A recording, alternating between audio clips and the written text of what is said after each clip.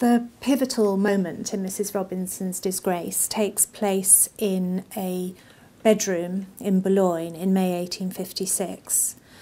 Isabella Robinson and her family had been staying in Boulogne, a French seaside town, over the winter.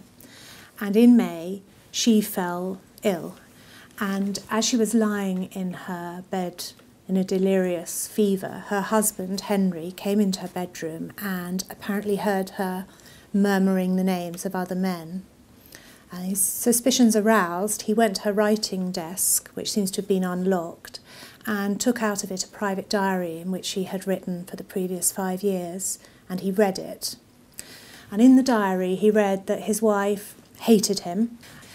He read also that over the previous 5 years she had harboured all kinds of lustful feelings for other men, and her feelings for one man in particular, a young man called Edward Lane, had apparently been consummated in 1854. Henry was furious, and he immediately left Boulogne for England, taking the diary with him, as well as their 2 young sons. And when he got back to England, he plotted how to take his revenge on his wife.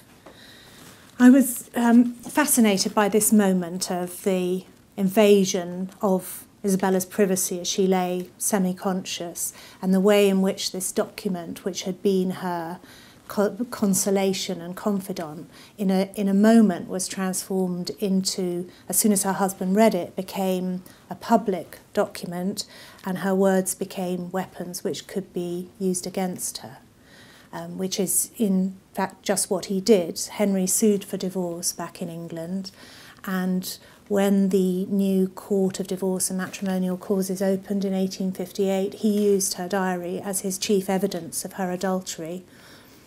And she, in turn, used the diary as evidence that she was delusional and that all the incriminating entries were actually fictional.